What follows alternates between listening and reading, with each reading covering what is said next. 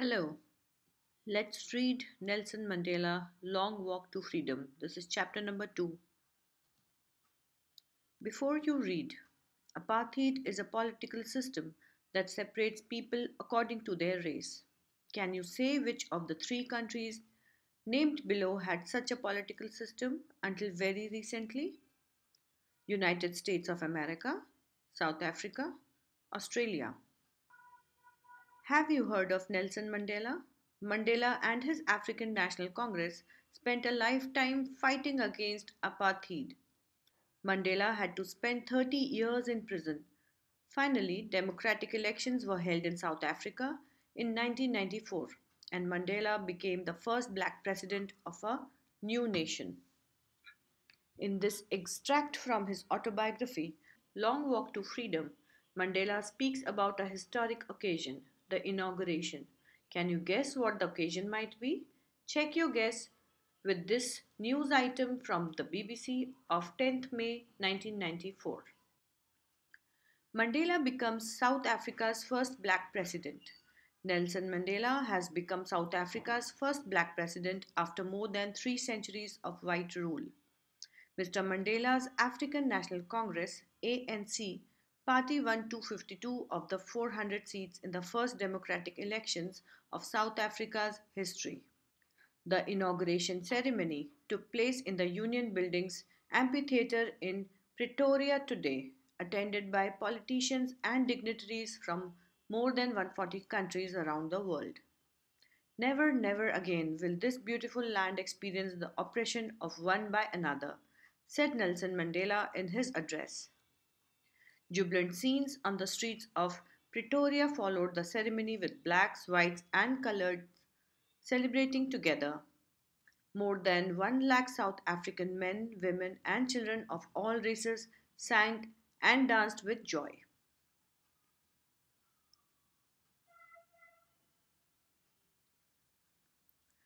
10th May dawned bright and clear. For the past few days, I had been pleasantly besieged by dignitaries and world leaders who were coming to pay their respects before the inauguration. The inauguration would be the largest gathering ever of international leaders on South African soil. The ceremonies took place in the lovely sandstone amphitheatre formed by the Union Buildings of Pretoria. For decades, this had been the seat of white supremacy, and now it was the site of a rainbow gathering of different colors and nations for the installation of South Africa's first democratic non rational government. On that lovely autumn day, I was accompanied by my daughter Zinani. On the podium, Mr. De Klerk was first sworn in as second deputy president. Thabo Mbeki was sworn as the first deputy president. When it was my turn, I pledged to obey and uphold the constitution and to devote myself to the well-being of the republic and its people. To the assembled guest and the watching world I said, "Today, all of us do, by our presence here, confer glory and hope to newborn liberty, out of the experience of an extraordinary human disaster that lasted too long, must be born a society of which all humanity will be proud. We who were outlaws not so long ago have today been given the rare privilege to be host to the nations of the world on our own soil. We thank all of our distinguished international guests for having come to take possession with the people of our country of what is, after all, a common victory for justice, for peace, for human dignity. We have at last achieved our political emancipation. We pledge ourselves to liberate all our people from the continuing bondage of poverty, deprivation, sufferings, gender, and other discrimination. Never, never, and never again shall it be that this beautiful land will again experience the oppression of one by another. The sun shall never set on so glorious a human achievement. Let freedom reign. God bless Africa. Oral comprehension check. Where did the ceremonies take place? Can you name any public buildings in India that are made of sandstone?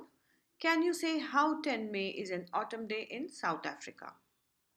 At the beginning of his speech, Mandela mentions an extraordinary human disaster. What does he mean by this? What is the glorious human achievement he speaks of at the end? What does Mandela thank the international leaders for? What ideals does he set out for the future of South Africa? A few moments later, we all lifted our eyes in awe as a spectacular array of South African jets, helicopters, and troop carriers rode in perfect formation over the Union buildings. It was not only a display of pinpoint precision and military force, but a demonstration of the military's loyalty to democracy, to a new government that had been freely and fairly elected. Only moments before, the highest generals of the South African Defence Force and Police, their chests bedecked with ribbons and medals from days gone by, saluted me and pledged their loyalty. I was not unmindful of the fact that not so many years before they would not have saluted but arrested me.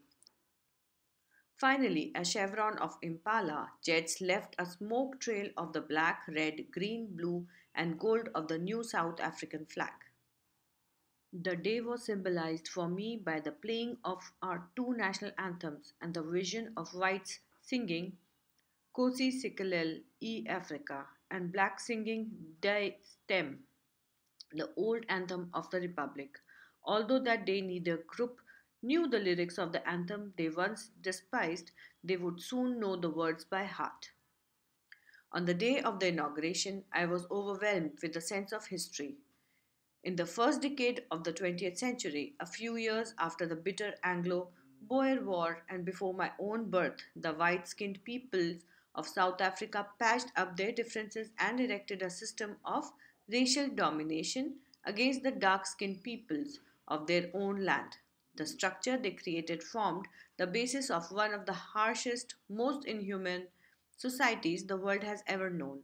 Now, in the last decade of the 20th century and my own eighth decade as a man, that system had been overturned forever and replaced by one that recognized the rights and freedom of all peoples regardless of the color of their skin. That day had come about through the unimaginable sacrifices of thousands of my people, people whose suffering and courage can never be counted or repaid. I felt that day, as I have on so many other days, that I was simply the sum of all those African patriots who had gone before me. That long and noble line ended and now began again with me. I was pained that I was not able to thank them and that they were not able to see what their sacrifices had wrought. The policy of apartheid created a deep and lasting wound in my country and my people. All of us will spend many years, if not generations, recovering from that profound hurt. But the decades of oppression and brutality had another unintended effect, and that was that it produced the Oliver Tambos, the Walter Sisulus, the Chief Luthulis, the Yusuf Dadus, the Bram Fishers, the Robert Sobukvis of our time, men of such extraordinary courage, wisdom, and generosity that their like may never be known again. Perhaps it requires such depths of oppression to create such heights of character. My country is rich in the minerals and gems that lie beneath its soil, but I have always known that its greatest wealth is its people, finer and truer than the purest diamonds. It is from these comrades in the struggle that I learnt the meaning of courage.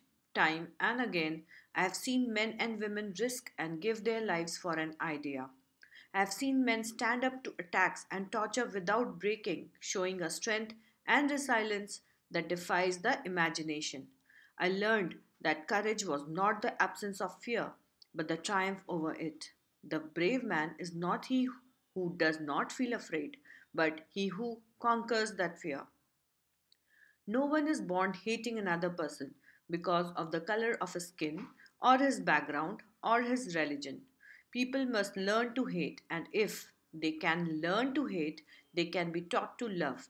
For love comes more naturally to the human heart than its opposite. Even in the grimmest times in prison, when my comrades and I were pushed to our limits, I would see a glimmer of humanity in one of the guards, perhaps just for a second, but it was enough to reassure me and keep me going. Man's goodness is a flame that can be hidden but never extinguished. Oral comprehension check. What do the military generals do? How has their attitude changed and why? Why were two national anthems sung? How does Mandela describe the system of government in his country in the first decade and in the final decade of the 20th century? What does courage mean to Mandela? Which does he think is natural to love or to hate? In life, every man has twin obligations: obligation to his family, to his parents, to his wife and children, and he has an obligation to his people, his community, his country. In a civil and humane society, each man is able to fulfill those obligations according to his own inclinations and abilities. But in a country like South Africa, it was almost impossible for a man of my birth and color to fulfill both those obligations. In South Africa, a man of color who attempted to live as a human being was punished and isolated. In South Africa, a man who tried to fulfill his duty to his people was inevitably ripped from his family and his home and was forced to live a life apart, a twilight existence of secrecy and rebellion.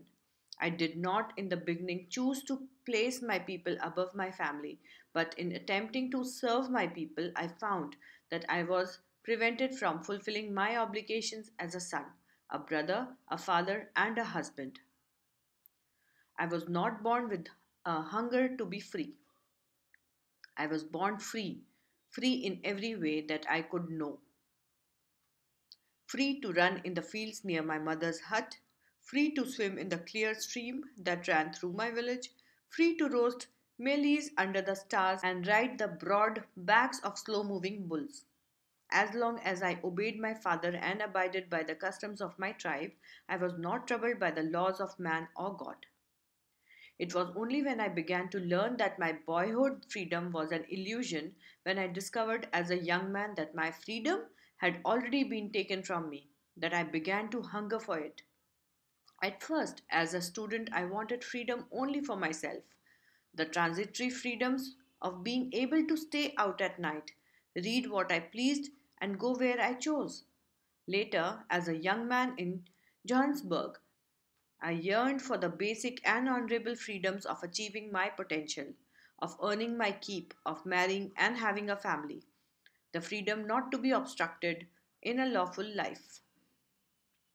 But then I slowly saw that not only was I not free, but my brothers and sisters were not free. I saw that it was not just my freedom that was curtailed, but the freedom of everyone who looked like I did. That is when I joined the African National Congress, and that is when the hunger for my own freedom became the greater hunger for the freedom of my people.